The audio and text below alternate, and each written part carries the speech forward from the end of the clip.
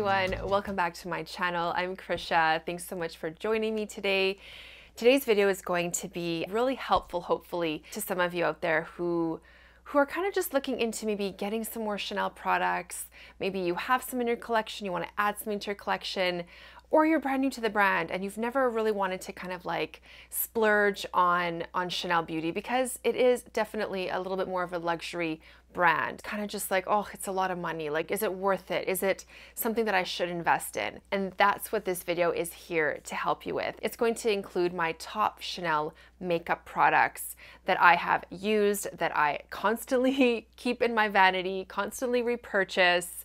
And these are just sort of like the creme de la creme in my experience. I'm going to be showing you guys little clips of me applying the products as well as I talk you through why I think these are just some of the best that Chanel puts out. So if you're interested in seeing how I got this look using my top Chanel beauty products, just keep watching. All right, let's start off with what I would put on first. I'm going to kind of go in order of how I would apply my makeup. The first product is going to be a foundation, and it's probably not going to be a foundation that is sort of talked about the most when it comes to Chanel.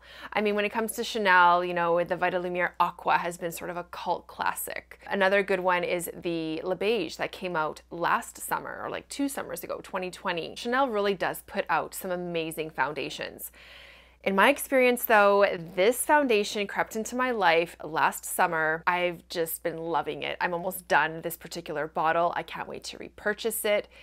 It is just the most beautiful, easy to apply, easy to wear foundation. It's the Beige Tinted Moisturizer. Yes, it is titled more of a tinted moisturizer, but this is no joke when it comes to beautiful, healthy looking skin. This has coverage. This is not going to be a super sheer non-existent tint like the Beige water tint. That one is a completely like non-coverage product. This one has coverage, you guys. It's still going to be a sheer to like very light medium coverage. It just looks so glowy on the skin, not greasy. It feels light. It feels moisturizing. It is just one of the most beautiful foundations that I have come across.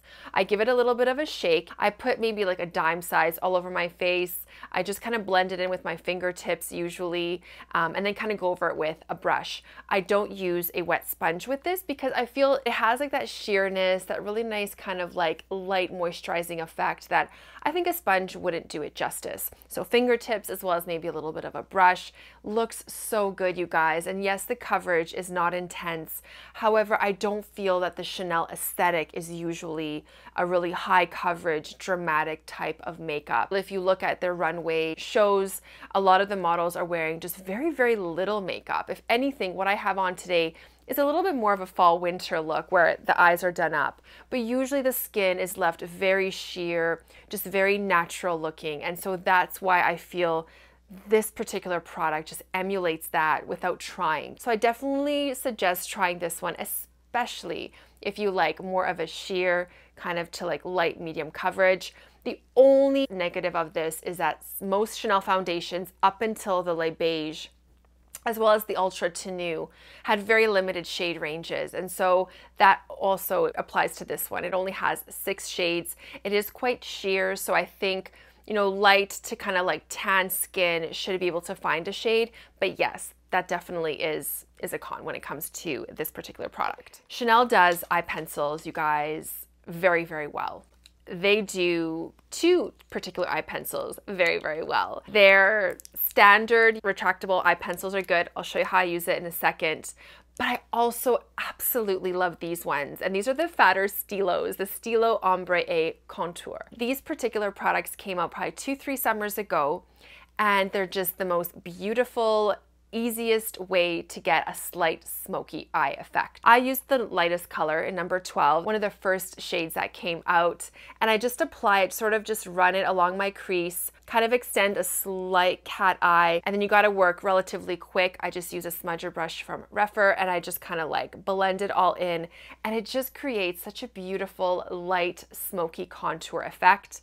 The darker shades you can go a little bit more intense, which I did use in a video for their fall collection. I'll link that below so you can see that one in action. I just feel that these are such an easy to use formula. Again, Chanel is not going to be about a very dramatic, smoky, intense, defined look. For the most part, it's soft and yet kind of just has that classy undone effect. Kind of like that French, you know, French girl look where you look like you don't even try, you know, you just kind of whip it on. And I feel like that it just really reflects how these pencils work. Next, I kind of did an eye look with a quad from Chanel. This is in Rivoli, very beautiful, cool toned eye look. Then I went in with the other type of eye pencil they make, and this is the typical retractable Stylo Yeux waterproof. This is the most amazing pencil to use in your waterline. I know there's probably other pencils that are good. I'm not going to say there isn't, but my goodness, how easy they make it with this pencil. It doesn't transfer, it doesn't create any kind of weird smudginess in your eyes or contact lenses. It stays on so well, and it's so easy and soft to use in the waterline. Most amazing pencil for that purpose, in my opinion. So we have our eye look pretty much done, and we're gonna use, this used to be my favorite mascara ever. Marc Jacobs at Lash, which is now RIP, kind of replaced it.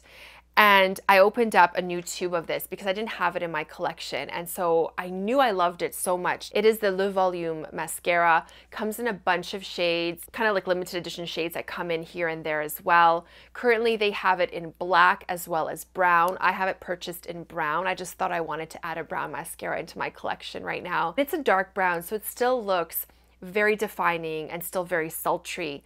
And the best thing about this mascara is how easy it is to use and how easy it is to build up your lashes. It does have a rubber bristle brush, so many tiny little like rubber nubs on it, and that just creates a very defined but yet voluminous effect. You can build upon it, build upon it, build upon it, and you're not going to get clumping. You're just going to get some intensity, some volume. It does hold curl relatively well, even though it's not really a curling mascara.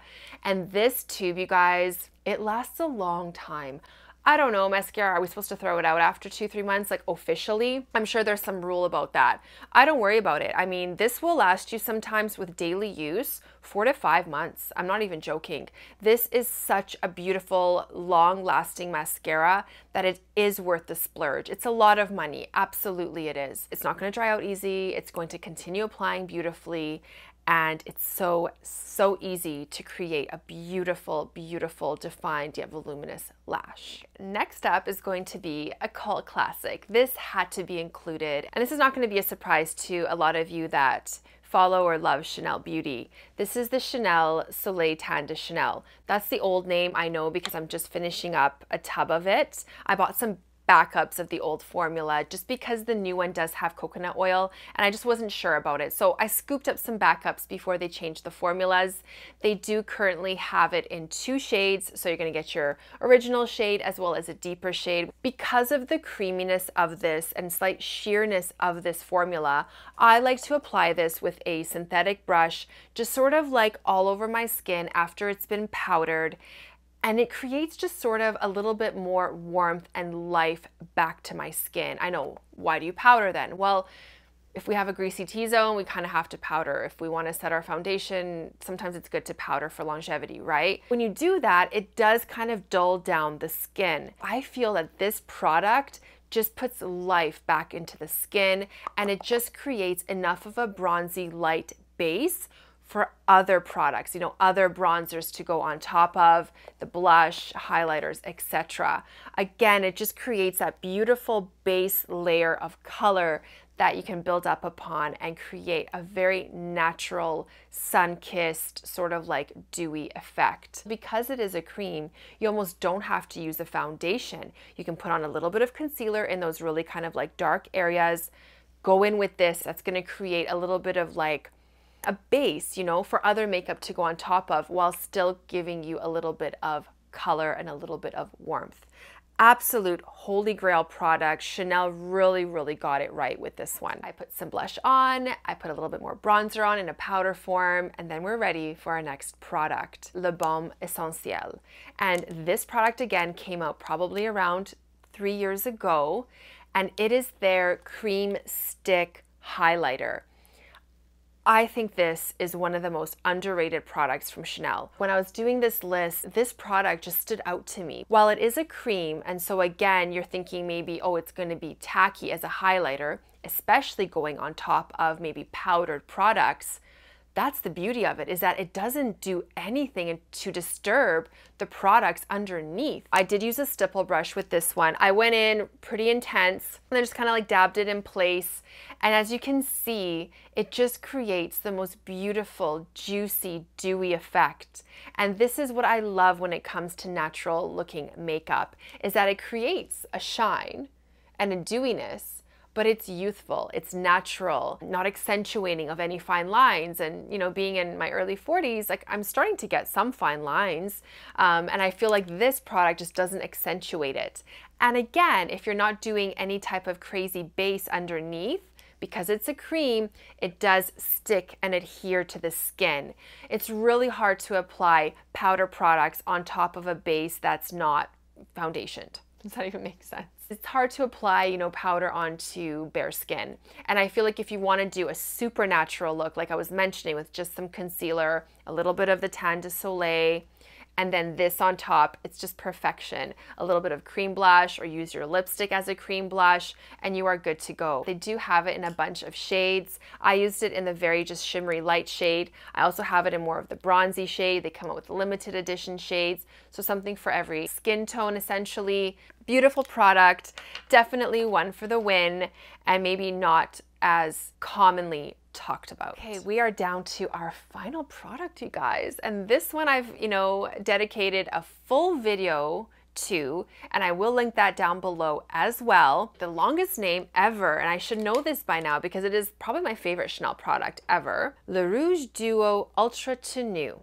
This is their long-lasting lipstick. I have it in the old formula, which used to be kind of a round bullet.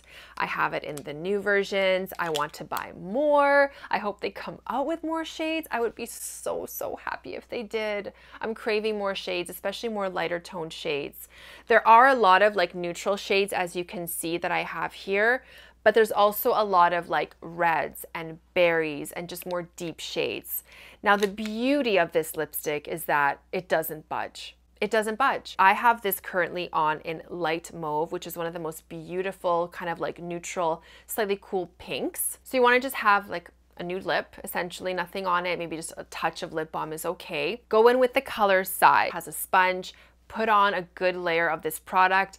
I like to use it in thin layers if I'm going to build up a little bit more color. So go in with a thin layer, wait a minute or two for it to settle down. Go in with your second layer if you need to fill in any gaps or if you want to build up a lighter shade.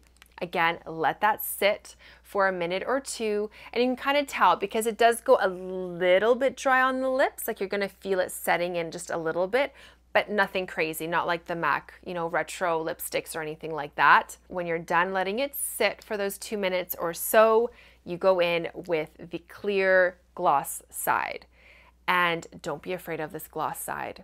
This side is really magical. It just creates a very beautiful, glossy, moisturized effect. As you wear the lipstick into the day, that dissipates and you're left with beautiful, cushy wash of color. When I put a tissue up against it, nothing came off. It doesn't come off. You can eat a greasy burger, you can kiss your significant other or your kids.